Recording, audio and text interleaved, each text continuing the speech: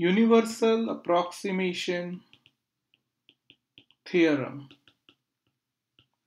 In the previous part of this lecture, we studied how a decision region, which is intersection of straight lines, can be implemented using a three-layer neural network.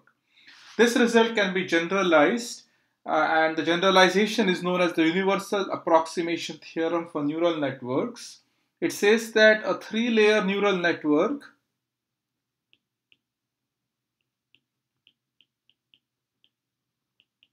with sufficiently many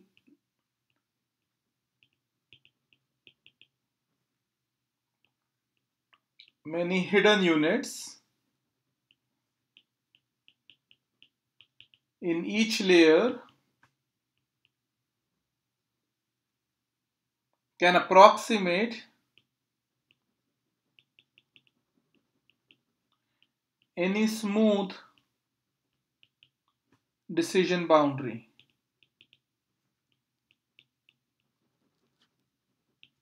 This is the basic idea. It says that if you have any smooth decision boundary, say your decision boundary is like this,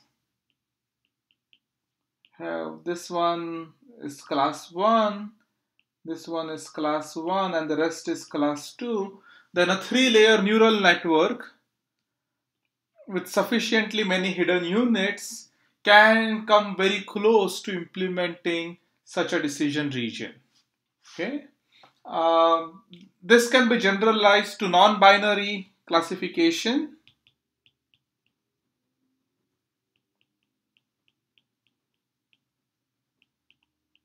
And also it can be strengthened to use a two-layer network instead of a three-layer neural network, provided you use appropriate activation functions such as the tan each function. So I'm using the term activation function for the function theta of s that we saw in the last part of the lecture. This is a nonlinearity in the hidden unit.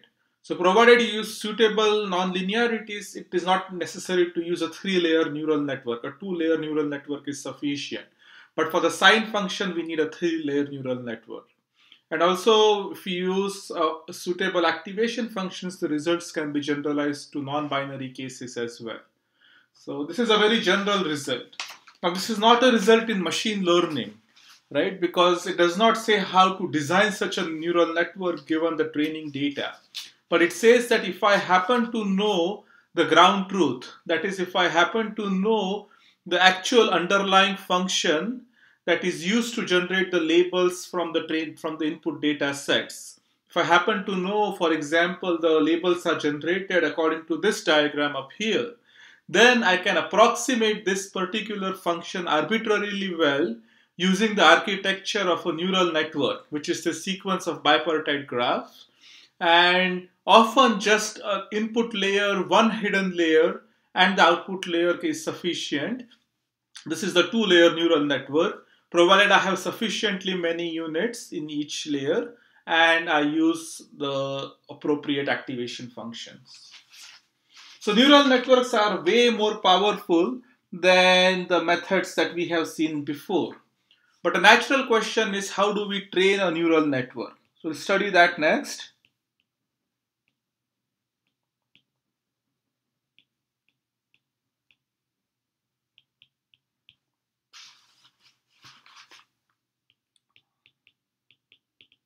We'll introduce the following notation. The input layer will have an index of 0. So L denotes the index of the different layers in the network. The hidden layers will have an index from 1 to L minus 1, capital L minus 1. So L will be the number of layers in the network. And the output layer will have an index of capital L. Now Wi, comma j superscript L is the weight connecting node I in layer L-1 with node J in layer L. This is the notation for the weight Wij superscript L. So we look at the connection on the edges between layer L-1 and layer capital L, lowercase l, and we look at the ith node in layer L-1 and jth node in layer L, and the weight on that edge is Wij. D superscript L is a scalar. This is not D to the power L. This is D superscript L, and this is the number of nodes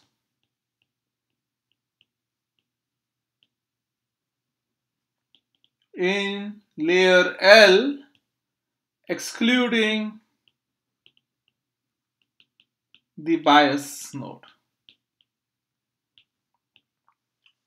So if you look at one particular layer, let's look at layer L.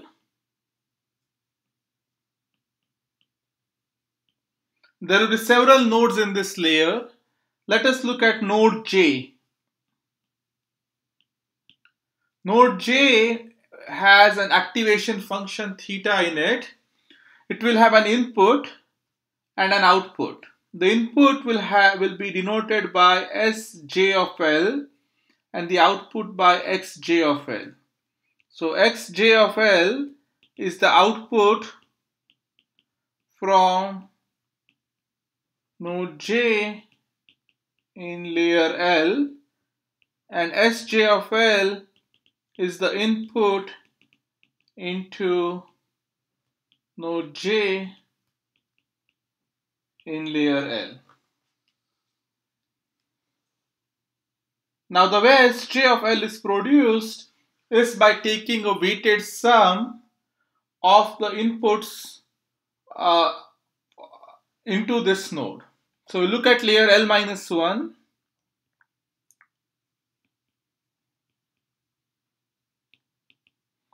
There will be several nodes here. The first node will be the bias node. So x0 of L-1, which is 1, x1 of L-1, x2 of L-1, and xdl-1 of L-1. What you do is you multiply them with the weights W0j of L, W1j of L, W2j of L, up to WDL-1j of L. These are the weights that multiply the values, the output values from node L-1, and you feed it up and produce Sj of L. So clearly Sj of L is just the summation, so W0j of L plus the summation of I going from 1 to d to the L-1 of Wij of L times Xj of L-1. This is what Sj of L is. And Xj of L is theta of Sj of L. It's nonlinearity applied to Sj of L.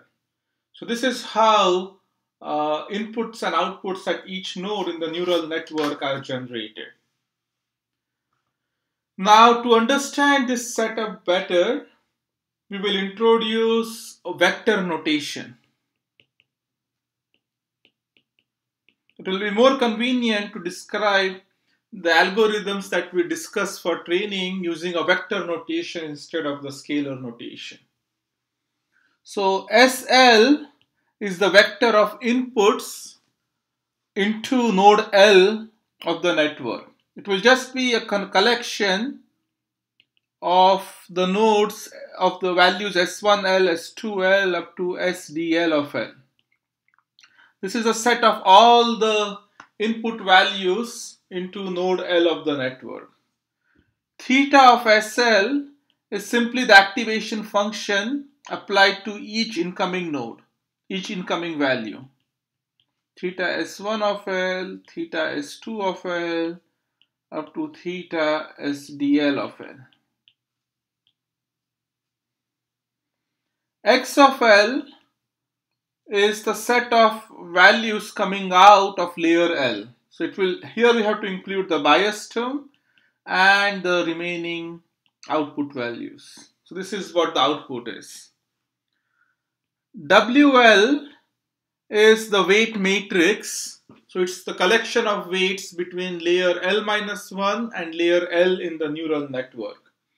So this is Wi comma j of L, where 0 less than I less than d to the L minus 1 and 1 less than or equal to j less than or equal to d to the L. So it is basically a matrix that looks like this: W0 1 of L, W0 2 of L, up to W0 d to the L of L. So the first row represents all the weights coming out of the bias node.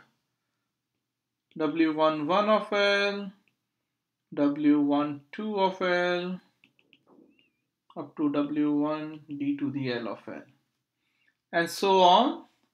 The last row will be W d to the L comma 1 of L, W d to the L comma 2 of L, and W d to the L minus 1 comma d to the L of L. So this is a matrix of dimensions R d to the L minus 1 plus 1. That's the number of rows by, okay, so I made a bit of a typo here. I'll fix that. D to the L. This value here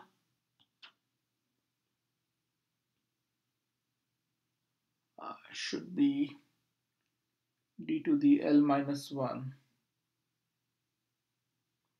It should be d to the L minus 1.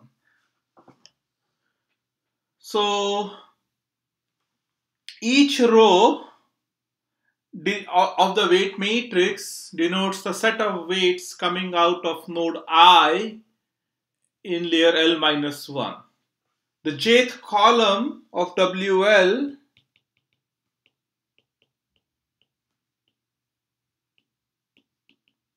is the set of weights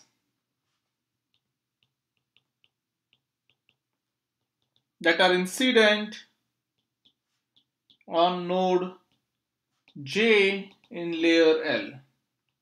If you want to know which weights are incident on node J in layer L, so these ones, W0J, W1J, W2J up to WD to the L minus 1J, they would be given by the jth column of this particular matrix. So the idea here is that once we have defined the vector notation, SL, which is the input vector into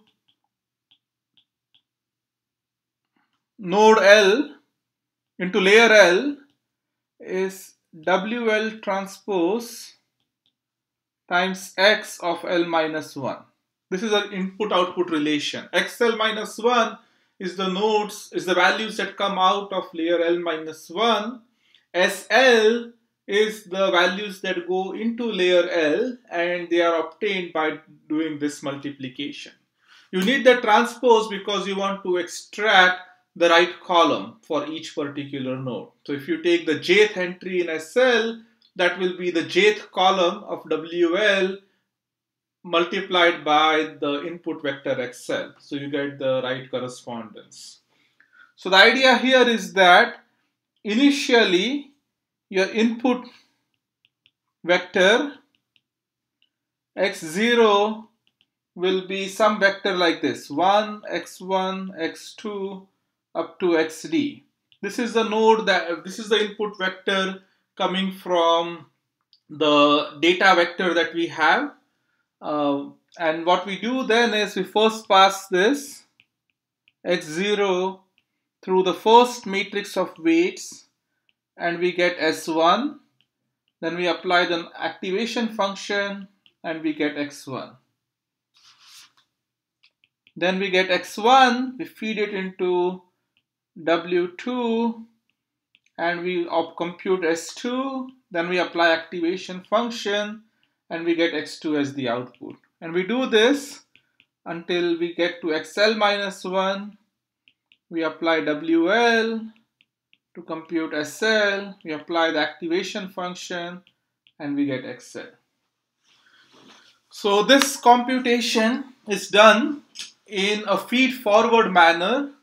At each layer, we have the input, the vector that we start with is XL minus 1. So the output vector from the previous layer.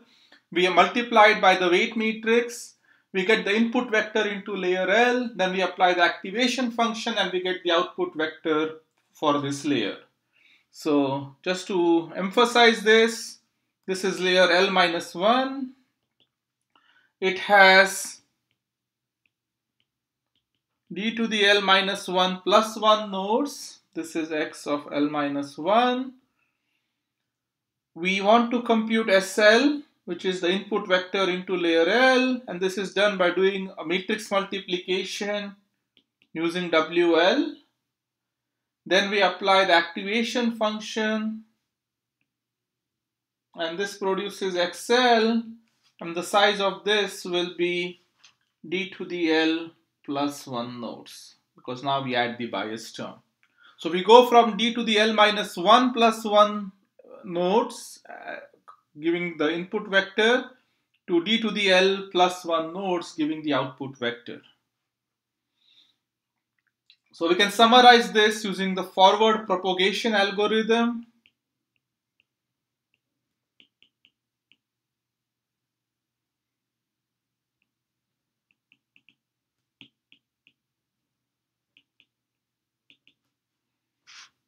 So here the input x is 1, x1, x2 up to xd. This is a length d plus 1 vector. What we do is for L equals 1, 2 up to capital L,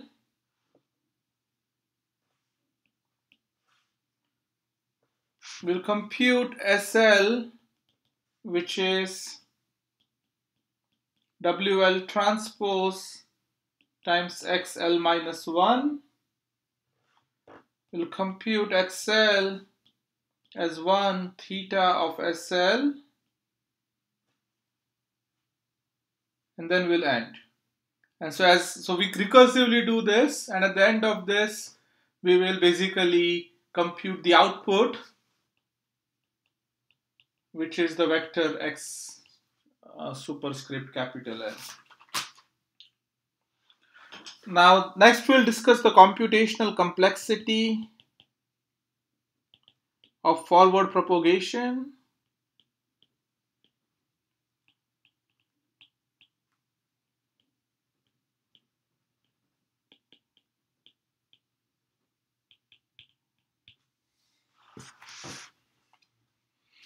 So note that the total number of computations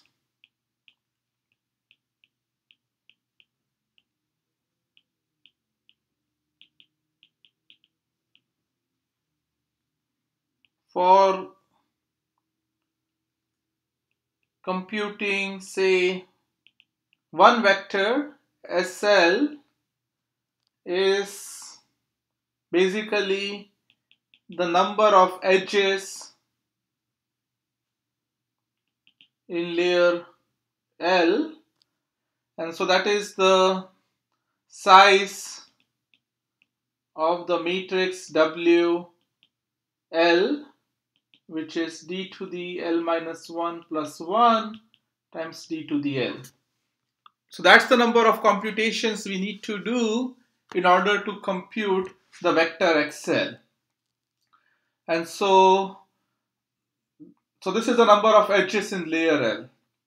To compute XL, we still have to apply the activation function.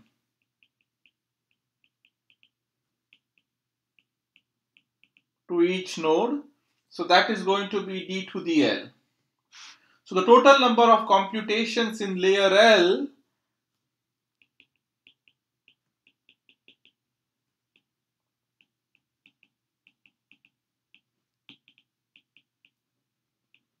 equals d to the L minus 1 plus 1 times d to the L plus d to the L. And so the overall complexity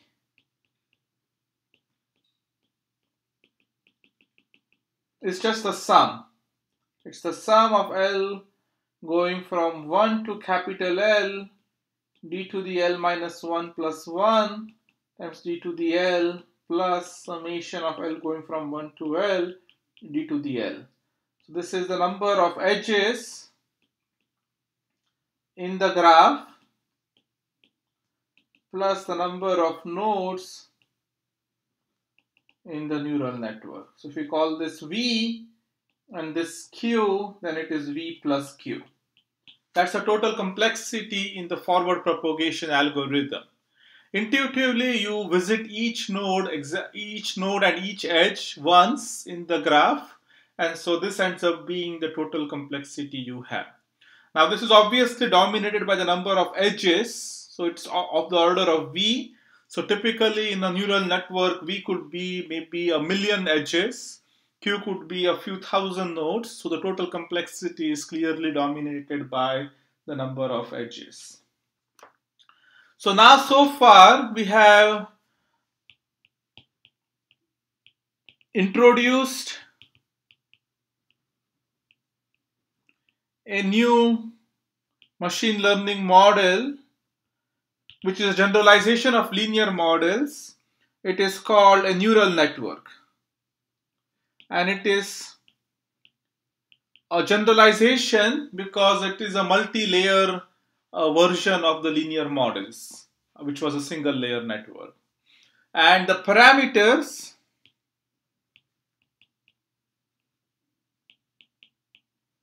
here are omega, which is the weight vectors in each of the layers, the weight matrices in each of the layers.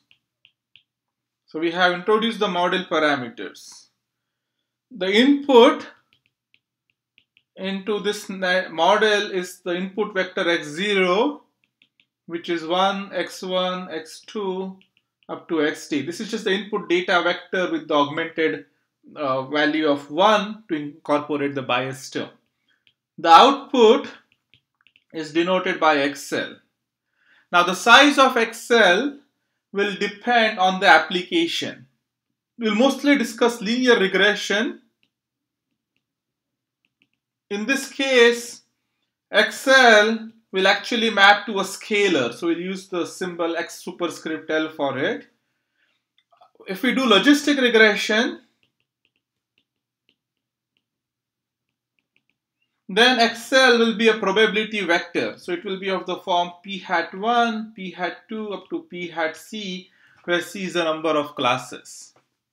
For linear regression, the loss function will basically be a function of XL and the target value y, and it will be the squared loss.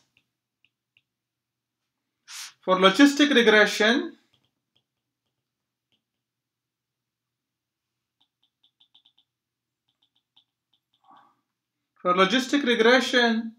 the loss function is simply the log loss that we have. And so depending on the application, we can have different loss functions. So we let En of omega denote the loss function on a single example. So En of omega is G of Xn of L and Yn. This is the loss function that we apply to the output generated from input vector Xn and the Yn being the true label. So in the case of linear regression, this will be Xn of L minus Yn square.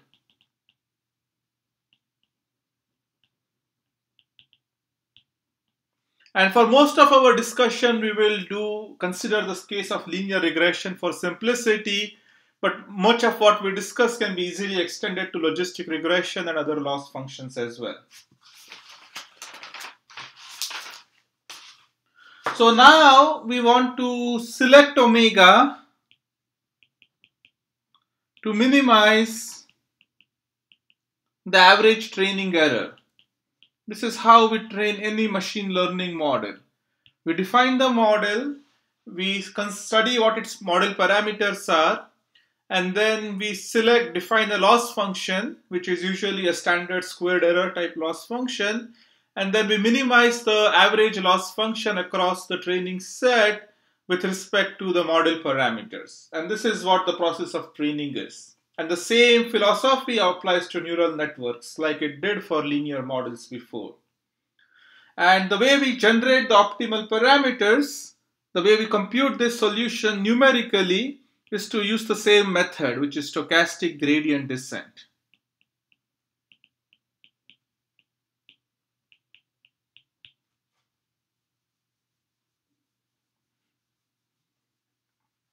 So the idea is that in iteration number k,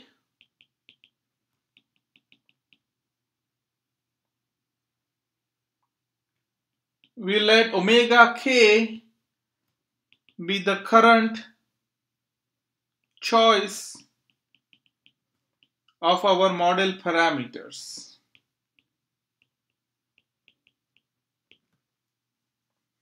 Then we select an example x and yn at random in this set, apply a forward pass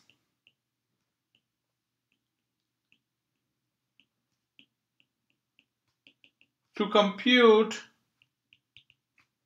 the error function, the loss function,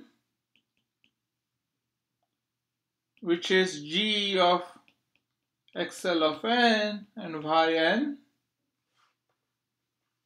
Once we have computed this, we compute the partial derivatives.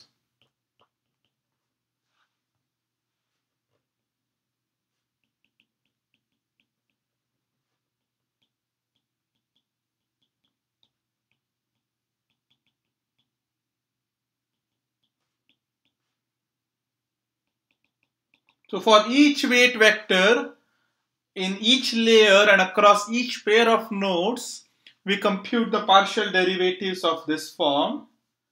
And then we simply update things. We simply let wij of L be wij of L minus epsilon times den of omega k by dwij of L. We update the weight vectors at each layer in this way, and that is basically how we progress until we converge to some optimum value. Now, because the function is not convex in general, the loss function, this will only lead to local minimum, and that is fine for most practical purposes. We are not aiming to seek for a global minimum. We will be happy with a local minimum, as is the case with most practical applications. And so we continue this algorithm until a stopping condition is reached. So we'll discuss more about how one can heuristically find a good stopping condition and how the update rules can be applied in more details later on. But let's just take this as given. This is the basic idea of stochastic gradient descent. You will do a forward pass to compute the loss function for a current choice of model parameters using a random example. Then we compute the partial derivatives, and then we do the usual update for each variable. Now the question is, how do you compute these partial derivatives?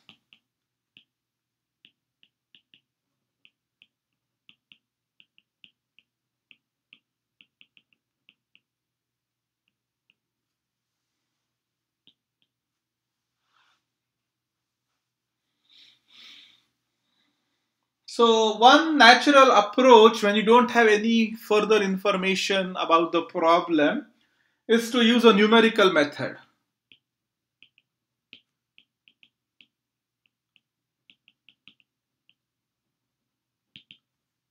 Use a numerical approximation. So what we do is to compute, say, den of omega k by dw11 of 1. If we want to compute the partial derivative with respect to this particular weight value, then what we do is we take w11 of 1 and we replace it by w11 of 1 plus delta w. We apply a small perturbation to this weight vector and we'll call this w11L with a bar on top of it, right? So what you do now is you let omega k plus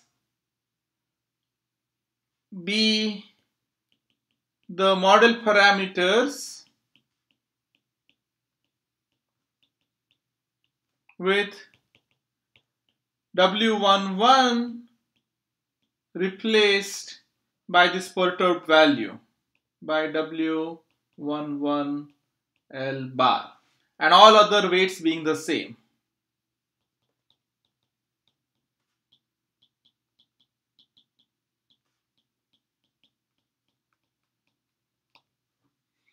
And what you do is now you see how much this perturbation affects the output value. So all you have to now do is simply go back and compute En of omega k plus using forward propagation.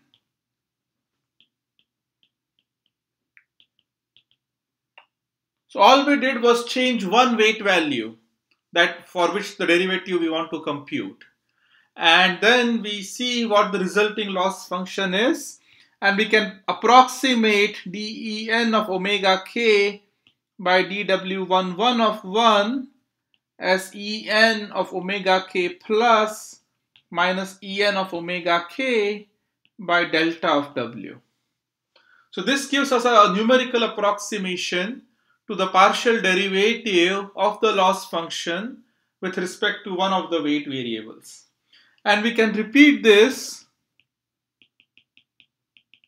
for all I, j and l. So for each value of I, j and l, we have to compute the partial derivative with respect to wij to the l. What we do is we just change that weight vector by adding a small perturbation of delta w to it. We hold all the other weight vectors to be the same as in omega k, and then we compute the loss function for the perturbed value. Then we take the difference like we have up in this equation, and this will give us the partial derivative with respect to the weight variable of interest. So what is going on here is that we have, say, this is node I in layer L-1, this is node J in layer L, this is wij of L. Okay, we want to compute the derivative of this with respect to the loss function. So layer node I is connected to many other nodes. Node J is connected to many other nodes. There are also other connections that go between layer L minus 1 and so on. And we compute the loss. Eventually, we will compute. So this goes on. We compute XL at some point, and then we compute the loss function here. So what we want to do is understand how this particular weight variable affects the output loss function. So we hold all the other weight variables fixed, and we will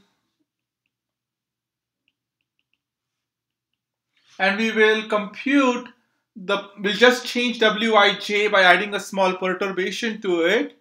We will see what the loss function is with this perturbed value, and then take the difference as we have in this equation and compute get an estimate for the resulting partial derivative.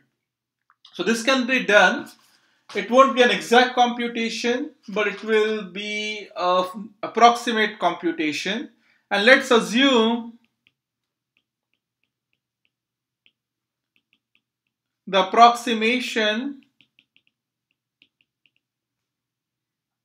numerical approximation is reasonably good.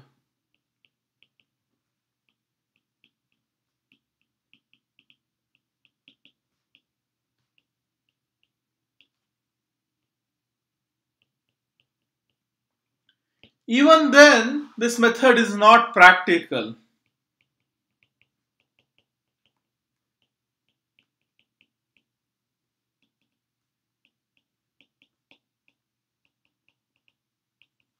This is because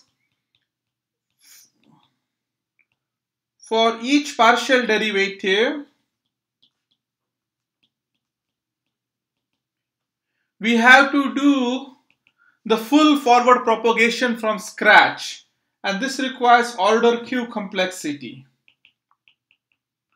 And so since we have to compute the partial derivative separately for each weight vector, the total complexity in this approach is going to be order of Q square. Now, typically in modern neural networks, Q is of the order of 10 million. So Q square is going to be a very large number, 10 to the 14 and 10 to the 15. So this is the number of computations we have to do for just one pass, one update in the stochastic gradient descent. This will make the SGD very slow and hence practically infeasible. So the main issue with numerical approximation is that the computational complexity of order Q square is too large, is unacceptable.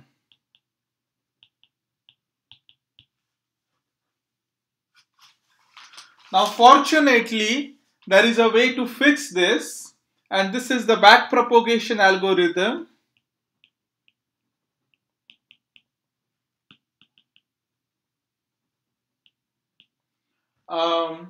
This was invented by Rumelhard, Hinton, and Williams in 1986. And this is an algorithm where only order Q complexity is required per update.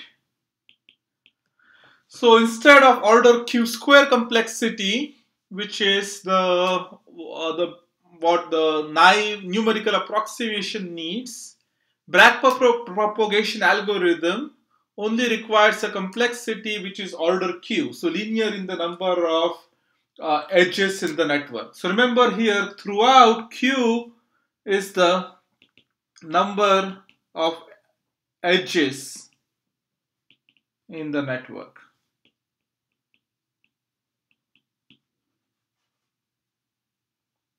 I may have reversed the notation, so let me change the notation. This is, we'll call the number of edges Q and the number of nodes V.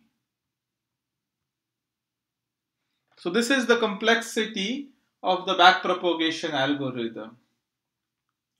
And so we'll discuss this next lecture.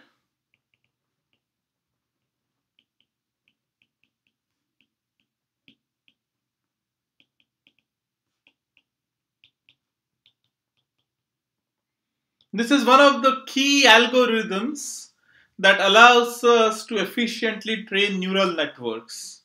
And it is widely implemented in all practical methods for training neural networks. So it's a very important algorithm, and we will start by discussing it in the next lecture. So we'll end the lecture today here.